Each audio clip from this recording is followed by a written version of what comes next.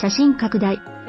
第101回全国高校野球選手権大会神奈川大会15日、東海大相模 10-0 相模原中等教育、規定により7回コールド、サーティーフォー保土ケ谷球場神奈川大会2回戦で、東海大相模は相模原中等教育学校戦に10対0で7回コールドで勝ち。3投手による継投で完封リレーだ。先発した2年生左腕諸駒忠大モロクバイト投手は3回2安打無失点、4奪三振。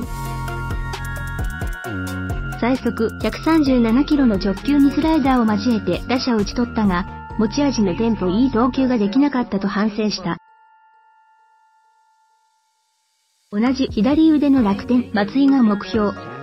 千葉二宮中時代は桜シニアでプレーし、渡来高照内野手、現横浜高2都市らと共に日本一を達成。高校では今夏からベンチ入りを果たした。スタートは今、一番調子のいい諸駒でと思ったと門馬監督。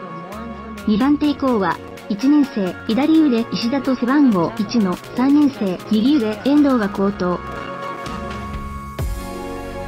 全国制覇した2015年以来4年ぶり11度目の神奈川代表へ、投手陣が層の厚さを見せつけた。